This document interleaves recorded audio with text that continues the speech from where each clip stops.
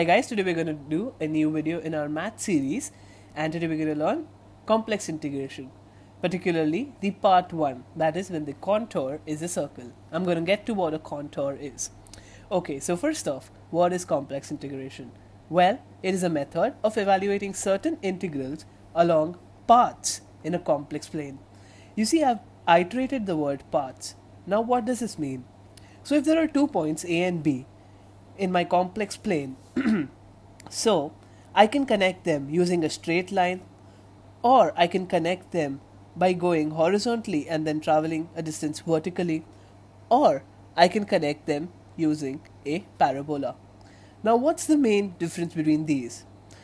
In complex integration, a path is of utmost importance. That is, this integral is not equal to this integral is not equal to this integral.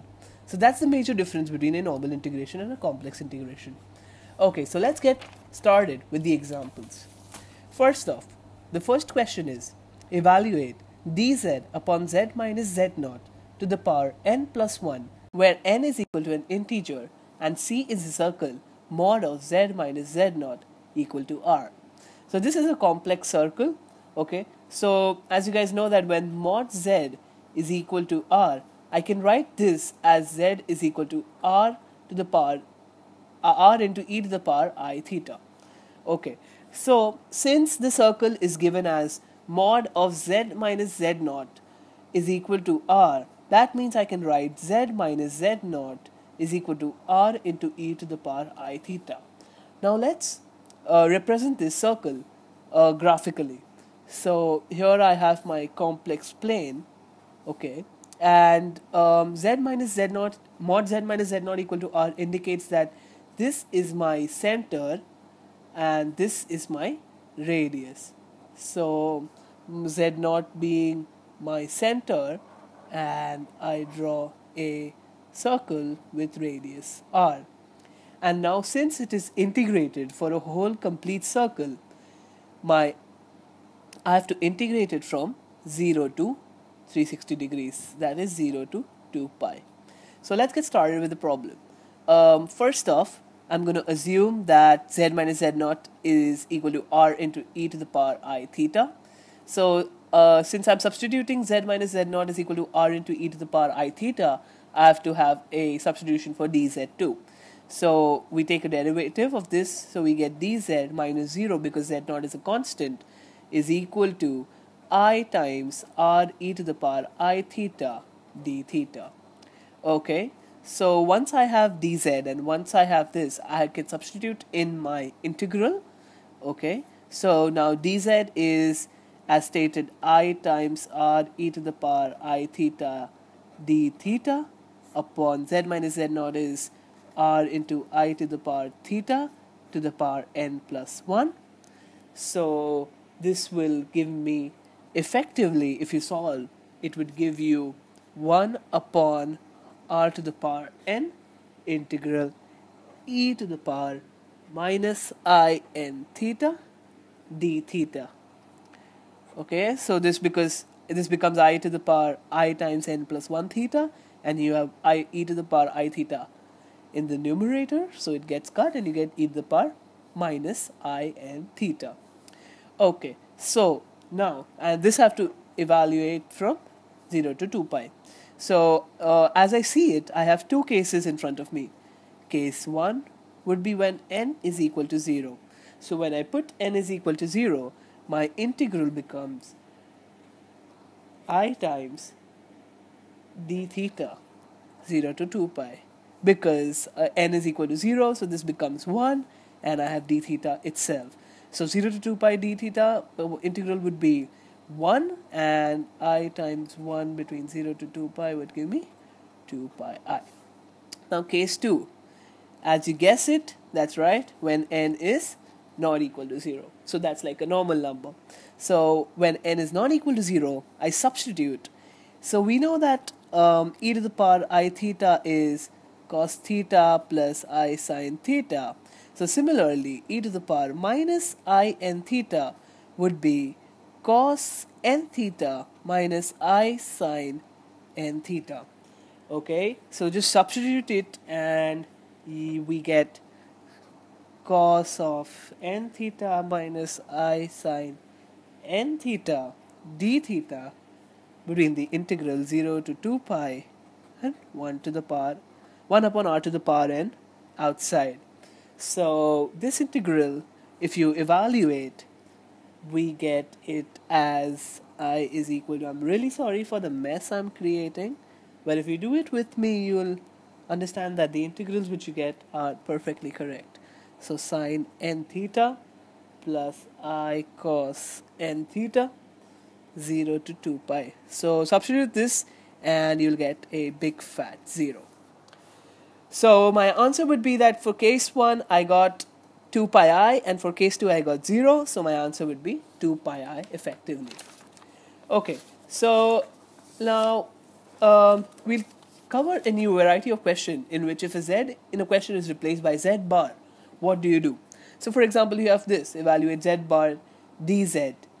Okay, so since you guys know that z is equal to r to the power I theta, and so dz will always remain I r e to the power I theta d theta, and however when you substitute z here, you can write z bar always as r into e to the power minus I theta, because z and z bar are just conjugates and you don't really need to worry about anything else, and that's how we solve this. Okay, so let's cover a new variety in this type, and that will be the final type you will encounter. And so let's get started. The question is evaluate log z dz, okay, over a circle C, where C is a unit circle in the z plane. Okay, but here you have to prove that the integral is equal to 2 pi I. So let's get started. Now it says that it's a unit circle, so my r is always equal to 1. So z is equal to r e to the power I theta. Instead of that, I can put directly z is equal to e to the power I theta.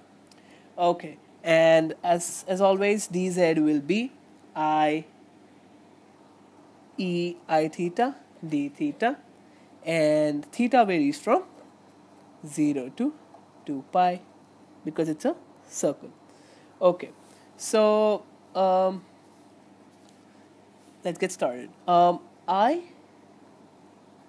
have to find the integral for the, so I'll put log z, instead of z I'll put e to the power I theta, and instead of dz I'll put I e to the power I theta d theta, and this I have to integrate over the closed circle C.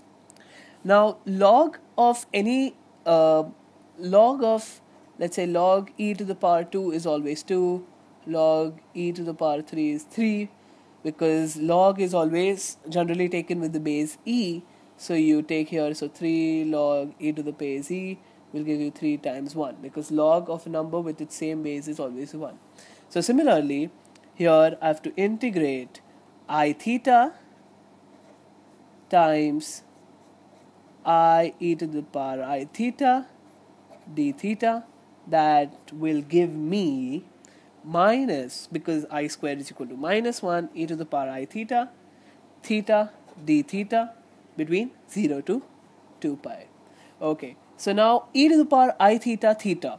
Okay, so in this you have to use the I-late rule, that is, you have to use the chain rule of integration. If you don't know, you must look it up in on Wikipedia, otherwise you won't understand what I'm doing. Okay, so using I-late, we get that u is equal to theta and dv is equal to e to the power I theta.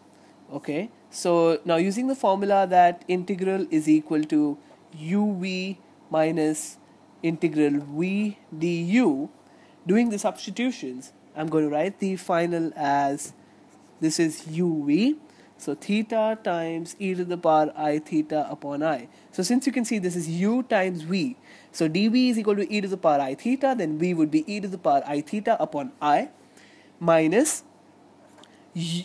integral v du. So v, as you know, it's e to the power I theta upon I times du. So u was theta, so du will be 1 times d theta. So this I have to integrate between 0 to 2 pi. So that will give me minus theta times e to the power I theta. This remains same, plus e to the power I theta between 0 to 2 pi. If you do your calculations, you'll get this. Okay, so now I just have to substitute the value, and after substituting the value, I'll get 2 pi upon I plus 1 minus 1. So this will give me, therefore, I'll get this, because when you solve this, you'll get e to the power 2i pi, which is eventually equal to 1. When you substitute 2 pi here, so I'll get e to the power I times 2 pi. So e to the power I times 2 pi is eventually same as e to the power 2i pi, which is equal to 1, because cos 2 pi plus I sin 2 pi is always equal to 1. Okay, so that would be my answer. So this, since this is the minus sign outside, I will just convert it to so that, as you know, that, see, I squared is equal to minus 1, so I times 1 by I times I is equal to minus 1, so therefore I can be written as minus 1 by I. So here I have minus 1 by I here, so I'm going to substitute that by I. So my final answer is 2 pi I, and that's my answer. So I'm just going to give you guys a practice problem, and let's see if you can do it for me.